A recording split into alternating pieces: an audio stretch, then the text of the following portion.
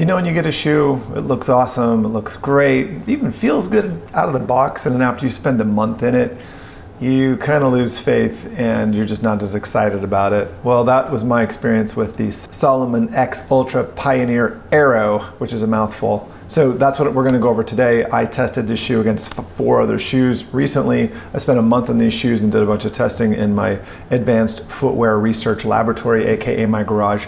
And so that's what we're gonna talk about in this video. If you're interested in the shoe, you definitely wanna stick around because I've got a lot to say about it and information that might dissuade you or help you feel more confident about buying this shoe. All right, let's get into it. Okay, so we'll start from the bottom. The outsole is the mud Contagrip rubber. It's got these chevrons going in different directions, and Salomon claims that this is really grippy on mud and like loose material and things like that. I do like this. I have this on a different shoe, this kind of pattern here. I have it on the Merrell MQM Flex 2 on both the toe and the heel, and I think it works really well. They don't have that quite up there. This compound Contagrip does not work as well as far as grippiness is concerned. I think they need to change the name from Contagrip to Contaslip or something like that, because it's not nearly as grippy as Vibram, and it's not even as grippy as some other compounds out there that other shoe manufacturers have come up with. The midsole, I would say, is adequate. It's pretty nice. When I got these shoes a month ago, I walked like 7 miles in them, and they felt pretty good, and that's what I was saying at the beginning of the video. I felt good, and then the more time I spent in them, especially comparing them to 4 other shoes, you just realize that the shoe's not as good. At least for me, it's not as good. So the midsoles are ethyl vinyl acetate foam, and I think that they're good. You're gonna feel, if the shoe fits you, you're gonna feel quite supported and comfortable in the squishiness of the midsole. These shoes are quite lightweight. The uppers are textile and leather, so these gray and black accents are actually leather. Let's see if that, yeah, so this is all leather, see that? And then this bit right here is textile, and that's the same on the inside. And I think that works. I think the shoes might be slightly narrow for my foot, and I think that's kind of the root of all problems that I have with this shoe. This is the second Salomon in a year that I've purchased doing these tests, and I don't know what it is with Salomon, but they just don't quite fit my foot, which is unusual because I have a pretty normal foot, and all the other shoes fit fine. The laces are okay. When I tested these shoes against the 4 other shoes, they actually lost points for their laces. So these laces, for me, kind of tended to come undone. I had to tighten them down, double knot them, and then cinch that very tightly. And then they did work. But if you don't double knot these, in my experience, they kind of tend to come loose. I don't believe that these shoes have a rock plate. We are going to talk about protection here in a minute because I did test these shoes against 4 other shoes for protection underfoot. I don't think they have a rock plate. They might. I just searched it up online here a moment ago and I couldn't find it, so probably they don't have a rock plate. Shoe manufacturers like to come up with these trademarked technologies, let's call it. So one of the technologies that this shoe has is called SensaFit from Salomon. It says, the reinforced SensaFit trademark construction holds your foot comfortably in place, especially on those tough downhills. It's supposed to give you a secure foothold inside the shoe. I would say that that's true. I mean, when you put these on, you don't feel like they're gonna fall off, that's for sure. And your foot does not slip around in there. Also because if you have a wide foot, these are gonna be too narrow. If you have just a normal foot like me, they are perfect, snug, almost too narrow. So there's no room in there for your foot to move around anyway, whether they have SensaFit or not. Another thing that the Salomon website says that these have is called the stable and cushioned, right? Stable and cushioned. It says, surrounded by foam cushioning for comfort, the advanced chassis trademark connects directly to the sole to stabilize your heel. Interesting. I'm not quite sure what that means. Maybe it's this outer bit with these leather straps here that's supposed to lock your heel in place. I did not experience any heel slip in these, so that might be true. Finally, the website talks about extra grip and how they have 2 different compounds in the sole. We are going to talk about grip and the test results that I conducted against other shoes. And I would say that the grip on these is underwhelming, to put it mildly. Okay, so to test these shoes against the 4 other shoes for grip, what I do is I have a suspension strap trainer in my garage.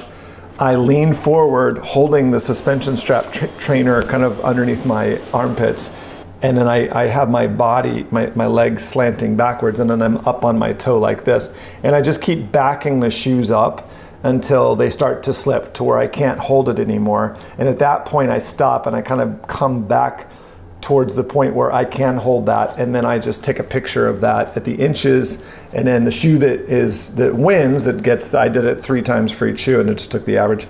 That shoe is considered 0, and then every shoe is marked in its inches away from that point that it failed.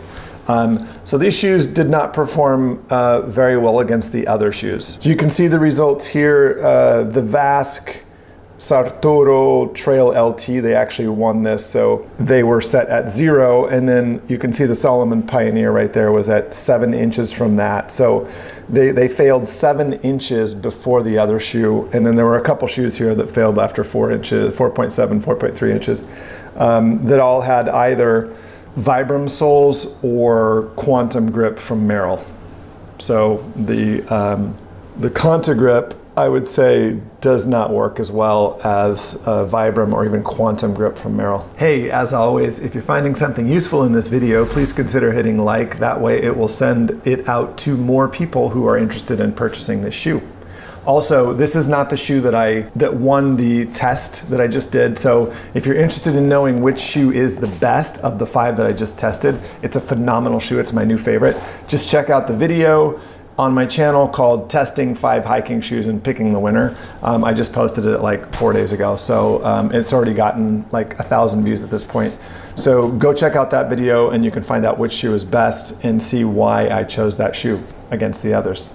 Okay, next I want to talk about comfort. So I have spoken about this a little bit already. These shoes do not work for my foot, and that's just maybe a function of them being ever so slightly too narrow, but the arch support is quite pronounced in here, and it's also quite hard, and it's also quite forward, I would say. So I have normal to low arches, but I do have arches, and at the end of the day, I really wanted to take these off. So one of the things that I did over the last month in testing these 5 shoes is I would pick a shoe each day, and I would wear that shoe all day, wear it to work. I'd go walking, I'd go hiking on the weekends, and I'd track all of this and keep comments and notes. And so, as I said, the first time I went out in these, I thought, wow, these things are out of the box ready.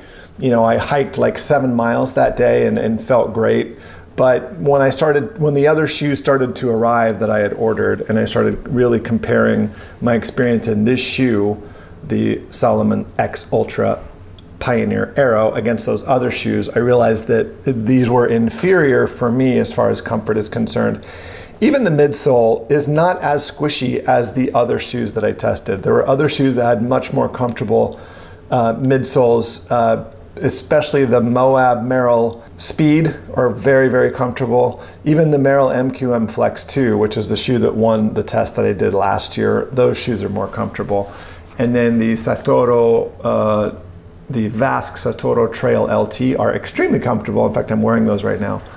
So if you're looking for comfort, I don't think that this is the shoe. If you do find this shoe really, really comfortable, I would love to hear that, because I've tried 2 Salomons now. I tried these, and last year I tried the Salomon Outline GTX, and they just didn't work for me, either shoe. And I don't know why that is. But I do know there's a lot of people that love Salomon. Another interesting test that I did recently, this isn't all the tests that I did, by the way, so if you want to check those out, please do go find the video called Testing 5 Hiking Shoes and Picking the Winner. But one of the other tests that I do is I do a head-to-head protection underfoot test. So I put one shoe on one foot and then a different shoe on the other foot, and I just step on a rock and see which one protects the bottom of my foot more from that rock. So which one can I feel the rock less, or gives me sort of more traction when I am stepping on the rock and that sort of thing. These shoes performed okay, I would say. They performed as well as the Merrell Moab Speed. They were virtually identical. In fact, when I had one shoe, when I had the Merrell Moab Speed on one foot and this shoe on the other foot, I could tell no difference. In fact, they tied in this for this test. So in this test, they tied for second place. The Adidas T-Rex Swift R3 actually won this test, but they have a very, very hard rubber, beefy sole to them, so almost more like a boot. And so they were gonna beat out these sort of trail runner / hiking shoes anyway. Okay, that's just a quick review of the Salomon X Ultra Pioneer Aero. I think these are phenomenal shoes. I don't like them. There's better shoes out there that I just tested. Go check out that video.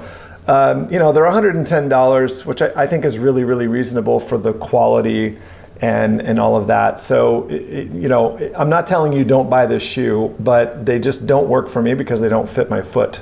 And they also don't perform as well as the other shoes that I tested on things like protection and grip. So that is my quick assessment of this shoe, and I look forward to seeing you guys in the next one.